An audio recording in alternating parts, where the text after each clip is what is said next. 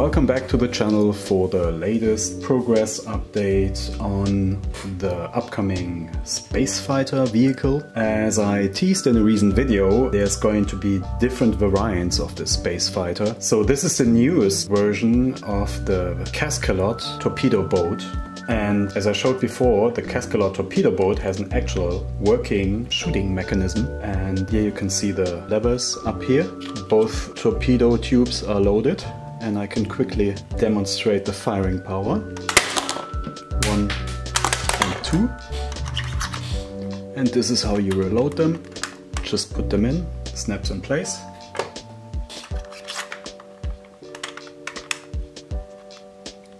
Just like this. So, ready for action again.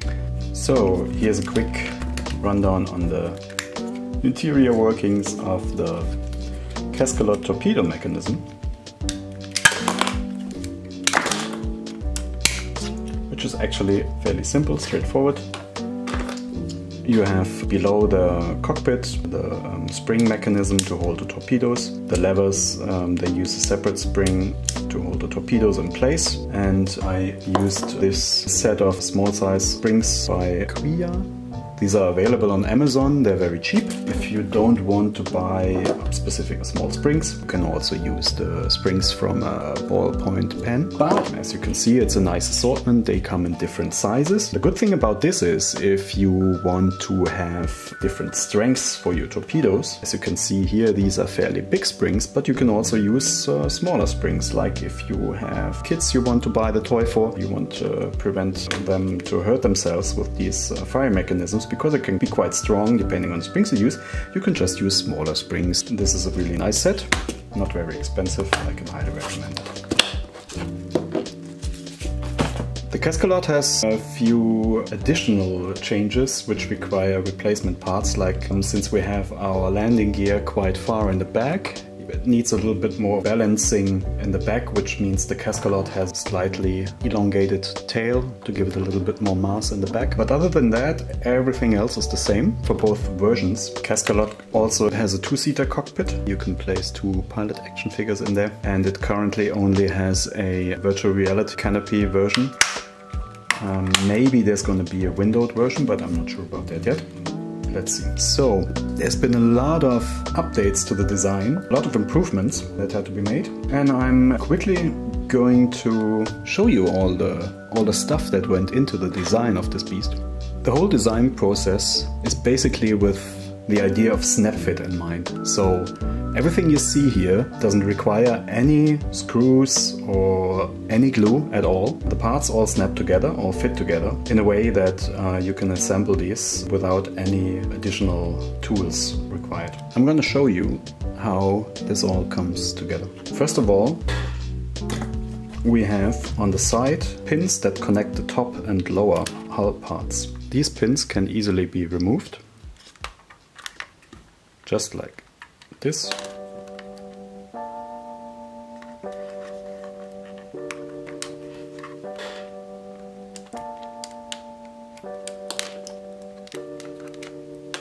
Now the back of the upper hull is connected with the upper engine nozzles. They can also be just wiggled out, and then you can completely remove the upper part of the hull. And now you have all the crazy detailed insides here with all the mechanisms. Front part is connected by a pin. You can easily move here. So the front part comes off. And then you have the back part. These used to be all one single piece. But unfortunately, as you can see, the insides, the interior is very complex, and since you also have these intake shutters, they were quite hard to assemble, all this being one piece. And also this was really hard to print because you needed a lot of support structures for the inside. So in the latest update, I completely separated the landing gear part. So now the landing gear block is connected by this pin here. And also, again, the lower engine nozzles, which serve as pins. So now you can completely remove, let me close this up, it's easier. So now you can completely remove the whole landing gear block, which makes it much easier to assemble because you have access from all the sides to put in the gears. They are also snap fit and just easier to print, easier to assemble. It's really, really convenient for assembly. And here of course you have the fold out guns, and here in the back you have the actually very simple mechanism to release the bomb or missile bay doors. Now we have the front part here, the cockpit part, and this can easily be replaced. So if you want to build the original version, the Peregrine version, you can just take the Peregrine cockpit,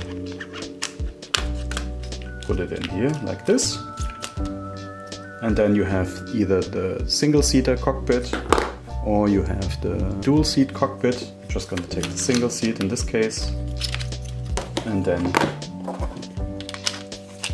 you can reassemble the whole vehicle. Some more modular stuff, like in the front here, you have these canards. The canards can also be removed in case you don't want them. There's small hull replacement parts. They close up the openings, so you can just move them in here, like this. We also have the different nose parts for the Peregrine version, like these grills, the sensor array, and of course, if you wish so, a nose cone nose cover you can use. So for this part, for this video, I'm going to use the grill. Put in the landing gear compartment, like this. Put in the pin here. Add the engine nozzles.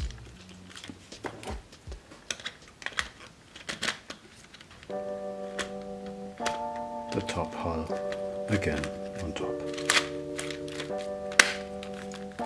Like this.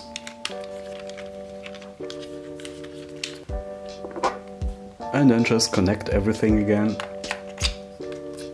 with the top engine nozzles and the pins.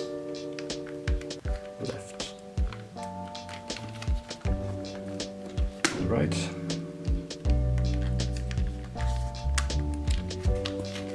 And the smaller ones go in the back, left and right. Alright. To make this a little bit more fun, as you can see, the cockpit currently doesn't have any dashboards here and there.